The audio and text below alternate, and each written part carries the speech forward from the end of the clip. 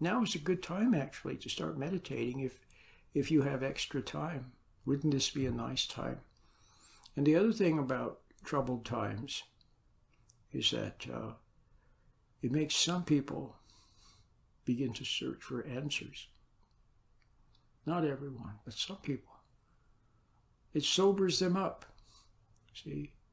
Because on your regular day, you go to Starbucks, you talk to your friends, you text, you work out, or you get involved with this and that and this and that and that and this, and it totally gets you so involved in it that you don't have time to smell the roses.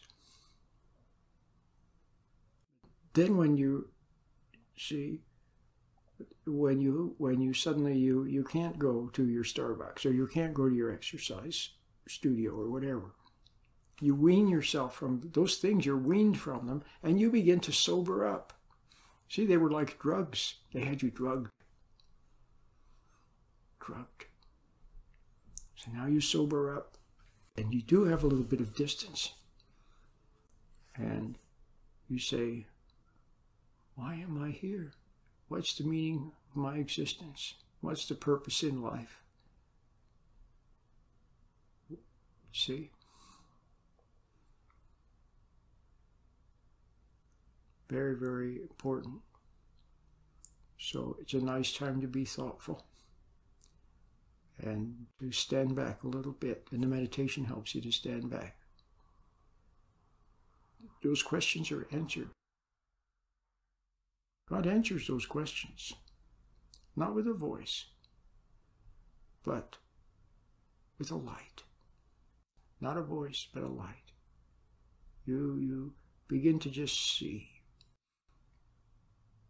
You see things. And as you see, you begin to realize that there are some areas of your life that aren't so good. You begin to look at your own self and see how resentful you are and angry and so on. You begin to stand back from all of that. And if you persist in this course, meditating every morning and wishing to know the purpose of your existence, wanting to know the truth, if you persist, then the things that aren't so good will begin to fall away. They just give you up. Sometimes a bad habit like smoking or something, and just one day, you're just not interested in it anymore. You don't try to stop. You just don't. It gives you up. And if you persist, persevere to the end, then there's the prize. But some people, see, it's a wake-up, this, like this COVID-19, it's a wake-up call. Some people wake up and they begin to sober up. They're weaned from their pizza and their, frappuccino, and they're weaned from all of their texting and their gossiping and sports and all these things that have been too important, weaned from it, and then they sober up. But then hopefully when things get better again, they will remain sober. And what's the best way to remain sober? To do the little meditation every morning. It represents a commitment to wanting to know the truth. But like some people, like they have a heart attack or something. It's a big wake-up call. And you see them clean up their act. It's amazing. A short time after their heart attack, well, you see them, they lost a lot of weight, they stopped smoking, they're eating better, they just look so much better. But then you know what? As time goes by, they begin falling back into, see? But they never got to the root cause anyway. You have to persist to get to the root cause. You think your problems are out there in the world somewhere. It's this person or that person, or you lack this or lack that.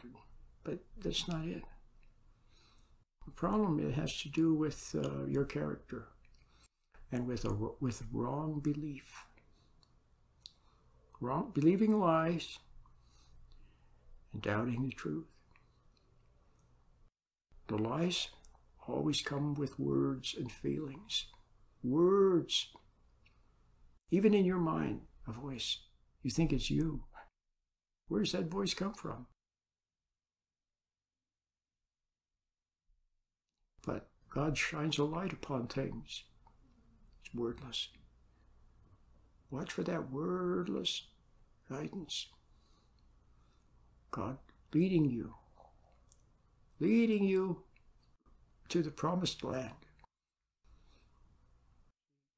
You've been a slave. You've been a slave to a lot of things. You need to be set free from a lot of things. These hypnotic cultural crutches that have you in comfort zone, that have had you